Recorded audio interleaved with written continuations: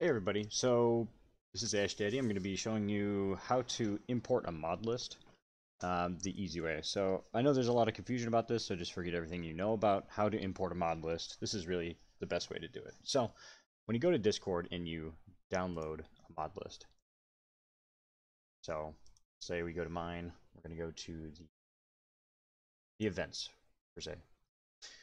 This is the mod list that we just used. All you're going to do is go to download and you're going to save it to your desktop.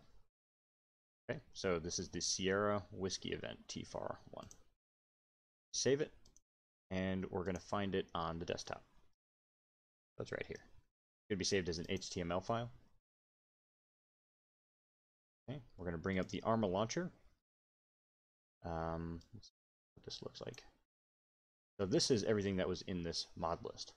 So you can go ahead and look at all of them if you want, but it's not completely necessary.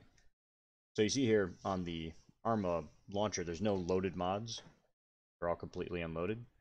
You're not going to drag this over or anything. What you're going to do is go to presets, import, and you're going to find this HTML file on your desktop. So it should be called Sierra Whiskey. I have two of them. They're duplicates. So we'll do the one I just downloaded. I'm going to open it up, and it's going to ask to overwrite if you already have this saved as a preset. Just overwrite it. It's going to load all of the mods that you need. All 21 mods that we used last time are right here. If you don't have subscriptions to any of these, it'll ask if you want to subscribe to all the mods to complete the mod list. And you'll just say yes, and it'll download and install them into your loaded mods. Last thing you're going to do is the imported preset. Just going to go to it and rename it. So we'll just call it, I don't know, mod list. Whatever you want to call it. There's modern, mod list that we use. Whatever will allow you to remember this mod list so that you can reload it next time. And that's really all I got, folks. So thank you very much.